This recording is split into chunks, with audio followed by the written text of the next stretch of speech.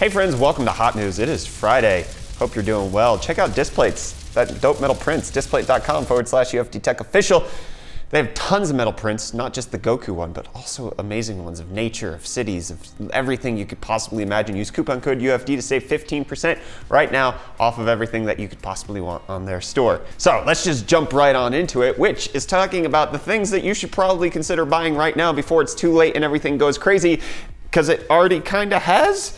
It's kind of bad. So in case you haven't heard, there's a trade war going on between Japan and South Korea. We're not talking about the trade war between America and China. No, this is a different one. And this is something that's actually affecting RAM and NAND manufacturing. So SSDs and RAM for computers has been severely compromised, with people expecting a 10 to 15% hike in the short term on these prices, and then potentially even long-term damage from that because of an ongoing trade war issue. Apparently it has to do with some acids that have to be exported but actually can't because of this trade war, and so it's potentially going to lead to one of the worst price hikes that we've seen this year. And from what I've gathered from talking to other sources, they're already kind of putting a moratorium on ordering RAM at this point because they're not going to be able to produce enough to meet orders. So it might be even worse than what this is saying, but at the very least, RAM and SSDs, buy them now before they spike. It's just, we'll leave an Amazon link in the video description for you to pick up these great deals. Use it, but it's because, yeah, it might get bad, or it could be resolved quickly, just like the whole US Huawei thing. It was like terrible, and then it was like 2 weeks later, everything's fine. You can sell Huawei stuff again. Good job. But more memory news, Toshiba is actually rebranding to Kioxia in October. Apparently it means memory, and they decided that Toshiba Memory Holdings Corporation was a terrible name, and so they just are choosing to do something differently. And then Samsung has actually announced that they are producing the world's first 12 gigabit per second LPDDR5 RAM for phones, which is 30% faster than the LPDDR4X that is currently out there, which quite good. Should be in phones probably next year. It's the second iteration of Samsung's 10 nanometer chips for RAM. Lecker. And then Corsair is actually launching a 32 gigabyte DIMM stick for desktop. So you could actually have a mini ITX system with just 2 slots and get 64 gigs, no problem. Good job, Corsair. And AMD is doing something that nobody thought they would do. Just like you think Japan and South Korea, who thinks trade war? If you think AMD and Intel, who thinks agreement on things? Well, everybody now, because AMD is joining the CXL consortium. And in case you don't remember, CXL is a new standard that Intel is developing for communication within platforms. It's kind of like PCI Express, but not exactly. But AMD is now a part of it because they like to do things that are best for everybody.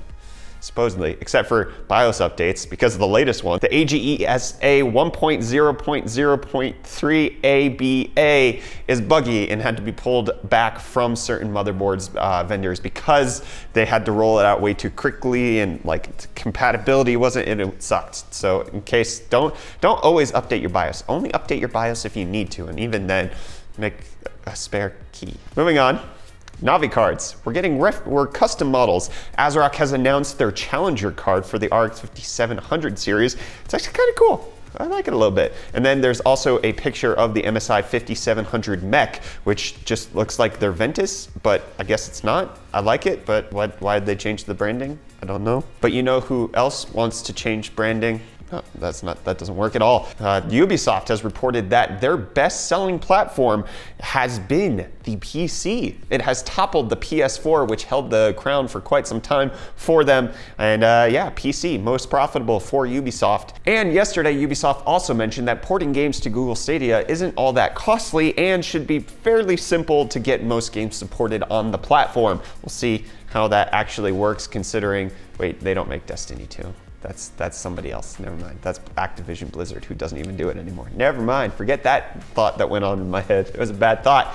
And then Google held the AMA on Reddit yesterday for Google Stadia, which is why we have a little bit of Google Stadia news. And they said that anybody who's trying to compare Stadia to Netflix has the wrong idea. Stadia Pro, which is the $10 a month subscription for getting 4K gaming, is more akin to Xbox Live or PlayStation Plus. You'll get 1 free game a month, and then you just have access to online features.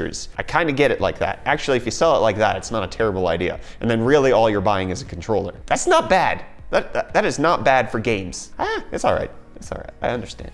And then also, the Stadia controller is supposedly going to have Bluetooth audio support, just not when they launch it, because they have to get that ready for whatever reason. So Bluetooth audio is going to be on the controller, just not at launch. And then if you want to be terrified today, if you want to see the most disturbing thing that you could possibly see in your entire week. Can I take a guess? Yeah, go ahead. Cats trailer. It's the Cats trailer. Oh my gosh.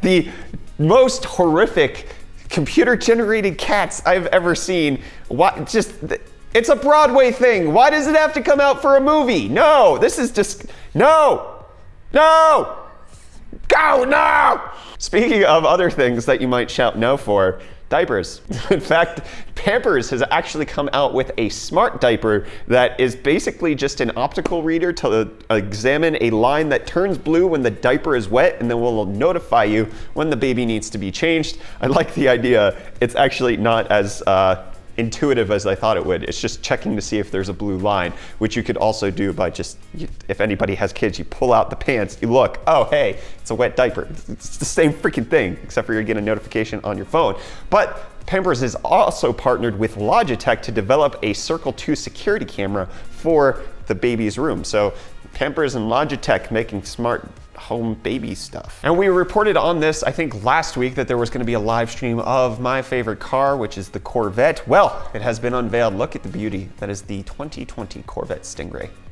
Love it so much. I can't afford it, but I can in my dreams. Speaking of dreams, have you ever had that dream where people just give you free stuff, or like you'd be on Oprah and she'd be like, you get a car, and you get a car, and you get a car? Well, if you were on a Southwest flight yesterday, you got a free Nintendo Switch and Mario Maker 2. It's fantastic. Not if you were on any Southwest flight, specific Southwest flight. Everybody got free Nintendo Switches and Mario Maker 2 because Southwest and Nintendo partnered up to just give free stuff out to everybody. And then in the article that caught my eye the most today, and has nothing to do with tech, but has to do with my childhood, is Neopets Friendships still thrives 20 years later. This is an article on CNET where they're talking about a birthday post that like had Neopets. Anyways, I played that virtual pet game all the time when I was a kid. And in case you want your mind blown even more, check out this video by People Make Games where he ties Neopets to Scientology. It is the trippiest thing. You didn't realize that it was actually eventually run by Scientologists. It's the weirdest connection that you could possibly ever make between a harmless kids game and then what could be described by some as a cult. And other people would describe it as a religion. And other people would say that it's just a tax-exempt scheme. And other people would say that this is the end of hot news because I'm not going there. So don't forget to check out Displates at displate.com/UFDTechOfficial. Get your dope metal prints. They're so gorgeous. Use coupon code UFD, save 15%. Why wouldn't you want to save money? And they plant trees. You want trees, don't you? You want to breathe. You want a place for your children who wear smart diapers to have when they grow up.